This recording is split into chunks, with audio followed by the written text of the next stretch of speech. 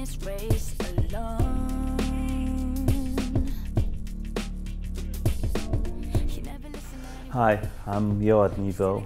I'm a mixer producer, and today I'm going to talk about hybrid mixing.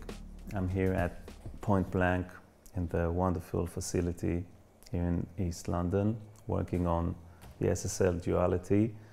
I'm going to talk about different methods of approaching a mix with a DAW and an analog desk. I hope you enjoy this video, and for more information you can go to pointblankmusicschool.com. whatever challenge you face, you'll never win this race alone. You never listen anyway, you're still exactly the same, and it shows. You're still afraid of a life you never changed. Instead of embracing us, you walk away. Why do you pray if you won't change? 'Cause if you're gonna run away and run for cover, I will run with you.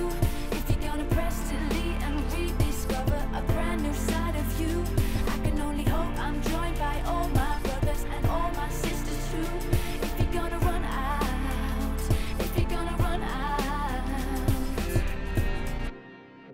So we have quite a few tracks here. It's a mix of program drums, live drums, some other instruments, mainly electric piano, some percussion, some live percussion, loads of vocals. The way I'm usually approaching this type of mix, I mean, in this case I produced it, I played the instruments, it's Nina Smith and myself who wrote the song, and she's the artist.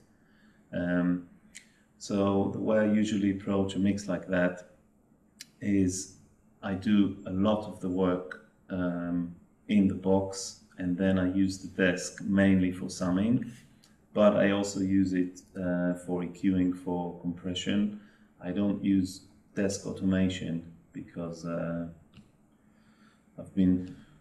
have been doing that for so many years, and well, it's so much easier doing it on the screen, especially when you have the waveform in front of you, and you can either write it live with a mouse, with a controller, or just draw the automation while watching the waveform, so that's very convenient. The only downside to that is that if you're going to use channel dynamics on the desk, it's going to be post automation, so you could be fighting the desk compressor. So if you're going to automate, do some vocal rides, and you're going to raise the vocal level by a lot, then the compressor on the desk will basically compress more, so it'll be fighting against your movements.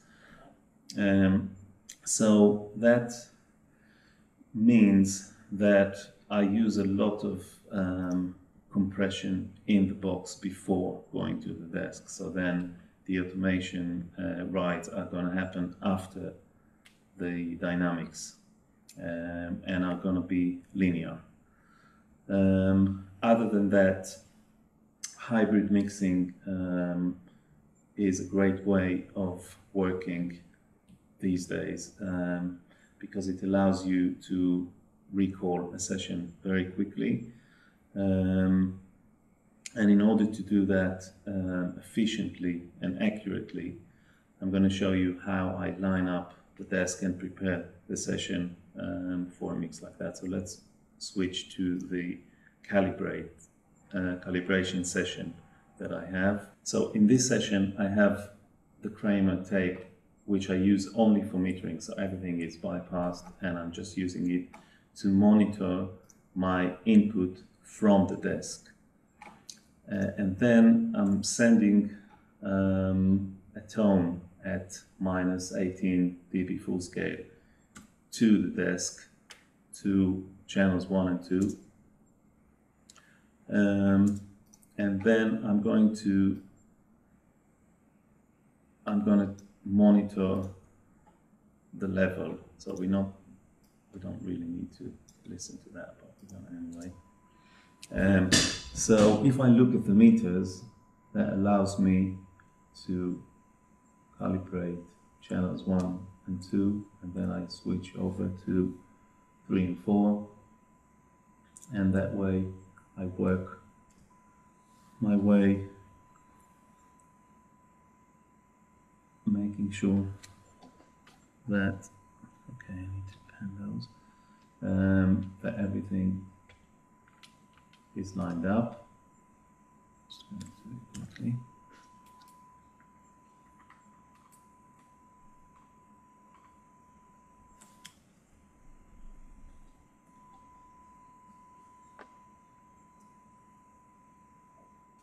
So now when we have all our channels lined up, I can actually go and have another quick view by sending one region after the other, making sure that all the faders are lined up perfectly. And that means that I can know that whatever I play is going to have the same level on the desk as the way I'm hearing it in the box. And that allows me to set up the desk again to exactly the same level and basically do a very, very quick recall. And since I'm only using a few faders for this, for the purpose of this demo, I'm going to basically group quite a few channels together onto the same desk inputs. So if I start with, I have 2 kick drums here. One is purely for character, and I actually use some compression, funnily enough, with an SSL plugin. I used to work on SSL desks. I own a big Neve desk, and that's what I use in my studio. However, I still love the sound of SSL channel dynamics and EQ, and I'm so used to it. So that's kind of my usually my first choice, because I just know it so well, and it's really punchy. So I use that a lot.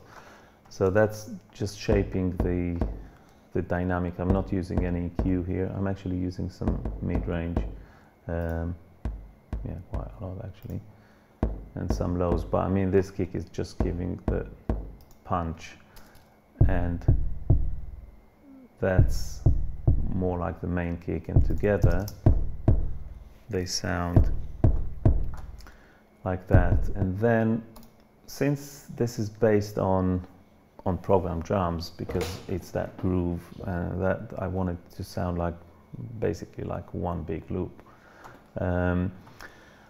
I actually went in the live room and I recorded kick drum, snare drum and hi-hat separately.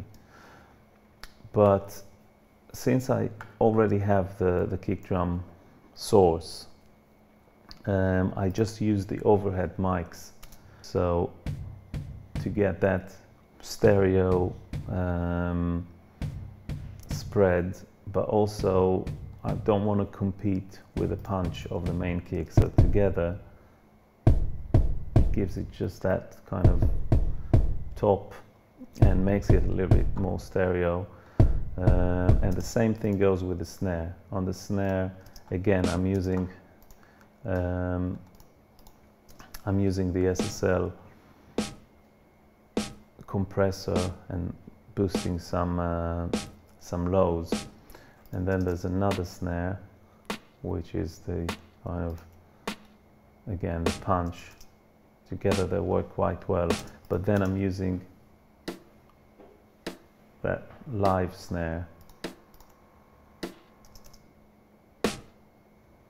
and together they sound really good, the three of them. And what I'm going to do is I'm going to send these 3 tracks to outputs 3 and 4 on the desk. I can apply some EQ, just give it a bit of top.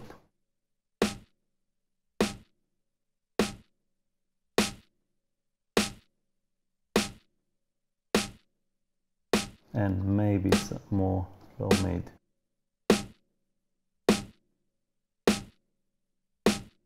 And then listen to the kick drum, which is still on 1 and 2 like the rest of the tracks because I haven't routed them yet.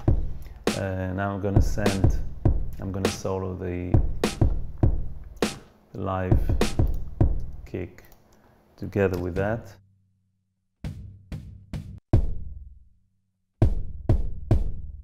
Now that could use, again, some top and some bottom as well, but I'm going to use it in bell mode because I don't need the very low frequencies. Now, since I already started routing different tracks onto different channels on the desk, I'm going to start by moving other channels out of the way. So I'm going to move everything to 5 and 6 for now. I have the kick on 1 and 2, and then I have the snares on 3 and 4.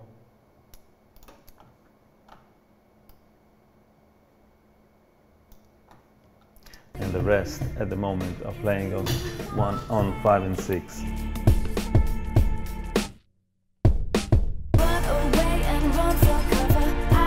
So working that way allows me to still retain the transparency. So I can, at any given moment, I can go back to the box and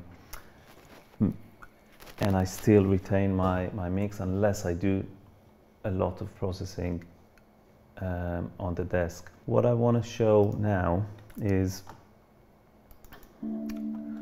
another way of working with this desk while basically mixing in the box. I have here the Q-clone. Q-clone is an EQ we developed at Waves, which allows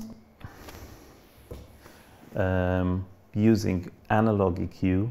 At this, in this instance, I'm using channel 25, so that's really handy because I don't have to move across the desk. I have one EQ here, and what that does, we developed that something like 10 years ago, around the same time that we developed the IR1 convolution reverb. And I actually had this idea of why don't we do a real-time convolution EQ, and we actually patented this product, and that was my first patent, and I'm really proud of it. What that does is it sends a sweep every 400 milliseconds. It sends a sweep into the channel that you want to basically model the EQ in real time. It sounds, that's what it sounds like. And then I'm basically going to put the Q-clone on the channel that I want to work with. So what that means is that I'm not sending the actual channel, in this case the Electric 88. I'm not sending this channel to the desk, but I'm sending this test signal, the sweep tone, tone to the desk, and every 400 milliseconds I'm actually creating a model of that EQ. So now when I move the EQ on the desk, sorry, that's a bit loud, I'm gonna hear and see the EQ that I'm applying.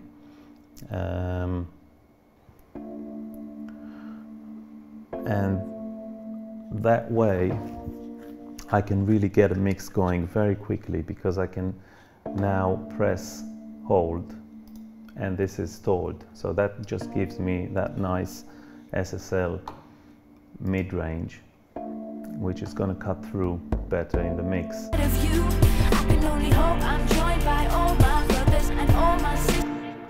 Through everything that's going on there. And then I can actually use the same thing on a different channel. I'm just going to drag this to copy it, but then I'm going to flatten the EQ here. So when I press capture, this is going to show me no EQ, and then I can EQ the strings.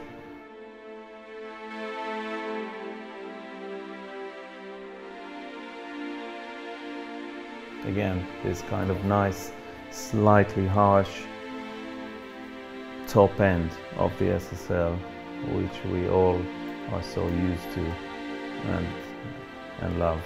And now the minute I open a new instance of that plugin, you'll see that the previous one has automatically gone to hold mode. So now again, this is going to be stored obviously with the session, because now it's a plugin. And when I reload the song in a week or a year's time, it's gonna I'm gonna have the SSL EQ right here within the session. There's no pressure of having to finish a mix in a day or 2 days, because it's a lockout studio and you can't do anything else while the setup is on the desk and on the outboard and everything. Let's EQ some, like the second set of strings that we have here. So with this one, I just want to get some nice mid again. Let's listen together to both. Maybe this one has become a little bit louder, so I can actually bring it down in Uclone, press hold, and it's there. Now, what happens if I want to go back and tweak this EQ? Now, if I press capture, it is going to switch back to the EQ that I have here on the desk, and then I'm going to lose the curve I have here. So we've added a mode which is add, which is called add. So I flatten the EQ and then I press add. So now what happens, you can see that since the sweep is going again through the desk, you can see that there is some change, but it's minor. But now I can tweak or add some more top to that EQ and press hold again. And together, Yes, it's amazing. I can definitely hear that SSL sound on those strings. And what we can do now is bypass the strings, send them to their own output. Let's say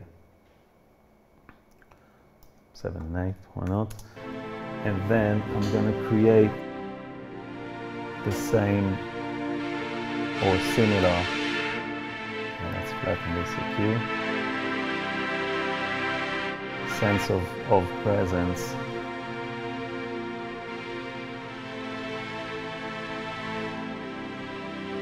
So obviously,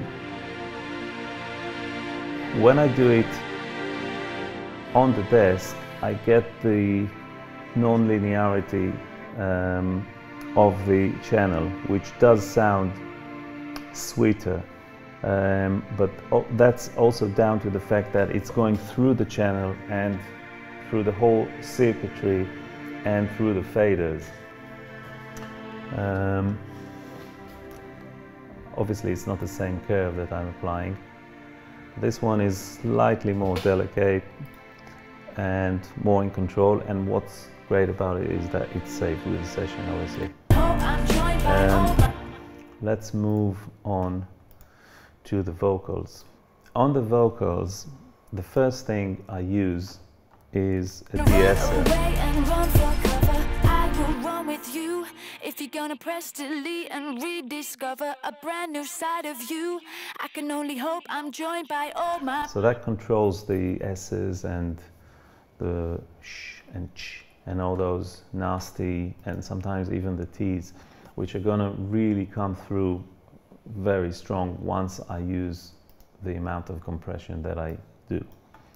So as you can see, the CLA2A is working overtime, really holding that vocal in place. It's not going to go anywhere now. And after that, I use the Renaissance channel and I'm compressing yet more. So I think all in all it's like 20 or 30 dB of compression. I don't mind that at all. What you need to pay attention to is that the breaths are not too loud and the sibilants are not too spiky. And for that reason I use another de-esser after the quite sharp boost on the highs and the mids on the EQ. So I'm going to use another de-esser. Run away and run for cover. I will run with you if you're gonna press delete. And you can see that this one is working much smoother because there's not much dynamic left in this vocal. Except for obviously the performance, but in terms of level it's quite steady. And I think, you know, a lot of people say that when you compress vocals you disturb the natural dynamics and you make it too, I don't know, sterile and things like that. But when you compress the hell out of the vocal in terms of the dynamics, the level dynamics, you allow the nuances and the really everything is out in the open and you're gonna hear everything, because I'm not just reducing level, I'm actually boosting the level by 9 dB here and by probably another 7 dB here. So I'm actually boosting all the quiet and the really delicate kind of pronunciations and all the, you know, all the projection of the vocal. With that, the S's and all that and the breaths are gonna be quite prominent as well, so I need to control them. One of the things that I use after the second de-esser is a transient processor which reduces the transients, so that would be the peaks that the compressor's attack would not be quick enough to limit because of the ballistics. Because I'm using two compressors actually can create transient enhancer. So I'm using a transient which is reducing the transients mainly on the beginning of words. Run away and run for cover. I will run with you if you're gonna press delete and rediscover a brand new side of you. I can only hope I'm joined by all my brothers and all my sisters too. Keeping if you're gonna run the vocal under control. And then I'm using this 1073 emulation to add some mid-range because it has such a sweet and real kind of mid-range. Let's listen to it without it. Run away and run for cover. I will run with you if you're gonna. So what I'm doing with that, not only I'm adding some mid-range, I'm also driving the vocal. So I'm gonna, so in order to get this right, because when we modeled this, we really went for very accurate modeling. And if you would do the same thing on the actual channel, on the Neve channel, you would have to do the same, because if you just gonna send it, let me just copy the settings here so I can go back to them. If I'm gonna have the input level at 0, it's just gonna be too distorted when it's in mic, even though it's minimum. There's no boost on the mic, it's just in mic mode. Run away and run for cover. I will run with you. And that's a bit much. So I'm gonna go back to run away and run for cover. This. I will run with you if you're gonna press delete and rediscover. And that together with a side of you. mid-range I can boost only hope I'm gives joined me by that presence that will cut through the song. run away and run for cover. I will run with you if you're gonna press delete and rediscover. Now, since I have this beautiful desk in front of me, I can't resist turning a few knobs on it as well. Run away and run for cover. I will run with you if you're gonna press delete and rediscover a brand new side of you. I can only hope I'm joined by all my. And I'm gonna add even more high, mid and top. If you're gonna run out, run away and run for cover. I will run with you if you're gonna press delete and rediscover a brand new side of you.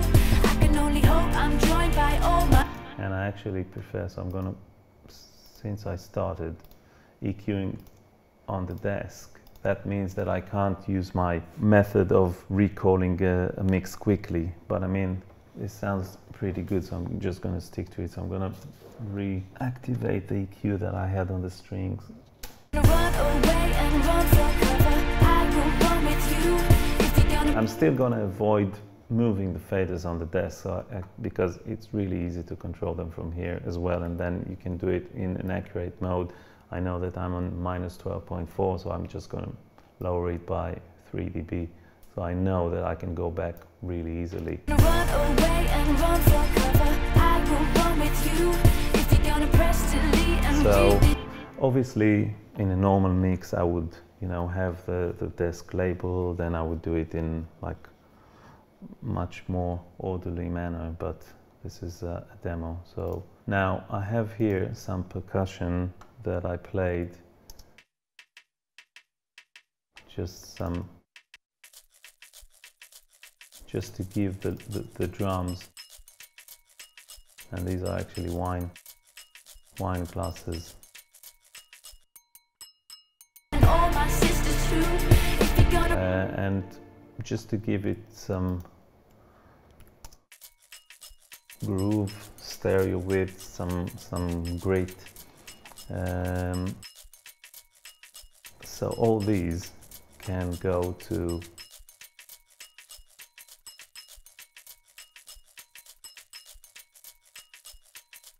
not used to this mouse. All these can go to their designated outputs. run away and run for cover. I will run with you if you're gonna press delete and rediscover a brand new side of you. I can only hope I'm joined by all my brothers and all my sisters too. If you're gonna run And you can out, hear how that if opens you're gonna up run out, the mix. run away and run for cover. I will run with you if you're gonna press delete and rediscover a brand new side of you. I can only hope I'm joined by all But my what I'm brothers and all gonna my do now, sisters too. If you're gonna run out, if you're gonna run out, run away and run for cover. I will run with you if you're gonna press delete and rediscover a brand new side of you. I can only hope I'm find joined out by all my a sweet spot between the boost, the high boost, and run away and run for cover. I will run with you. the low pass. So it's not too brittle, but it still adds some presence. Again, this is gonna bring the level out, so I'm gonna bring them all down a little bit. And then if we're gonna go back to the verse, and I'm gonna actually send all the vocals to the same output, which is 9 and 10.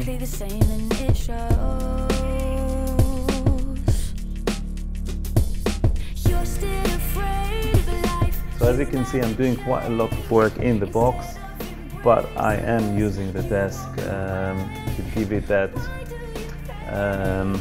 extra oomph. Now, I'm not doing it like I used to, splitting every track to its own output and through the desk and doing a lot of processing on the desk. It's more like tweaking. And like I said before, I still rather use the dynamics here on screen, because then I can automate. There's not much automation here, but there is some.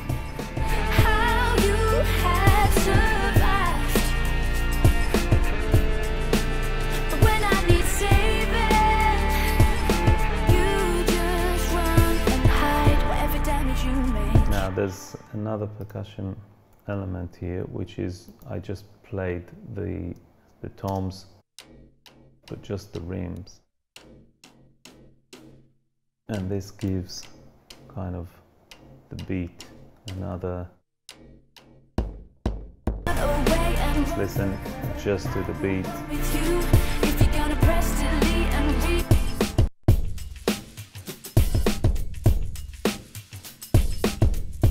So I really want to emphasize.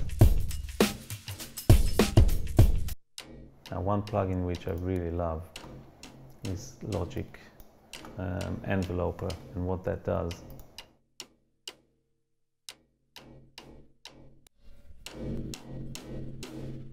it can really bring out, I want to emphasize the kind of decay at the end of those, but I can also boost the attacks to make it cut through without any EQ.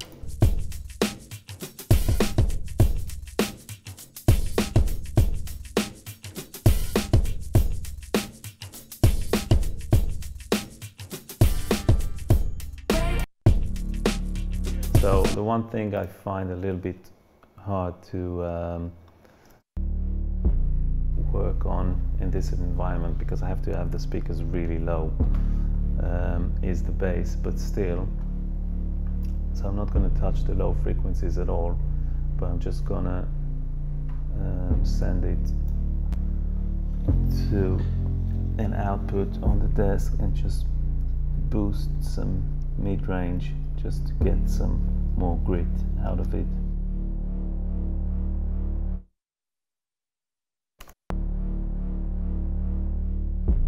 Now you can notice that as I add mid-range, the lows kind of get a little bit weaker. So I need to find a sweet spot, which that's why I'm using the low band, the low mid band, because I find it on the SSL, I find it a little bit more forgiving for the bass when boosting mid-range. That gives it some presence. And in the chorus I'm using the same bass, which, as you can see, is sidechained by the kick. So I'm using the same one, but it's just more distorted. Again with the Sheps 73. I love that distortion. So it's the same sound, same settings, it's just more distorted. So it cuts through more in the chorus. So I'm going to send it to the same output. To get that mid-range. Only hope I'm joined by all my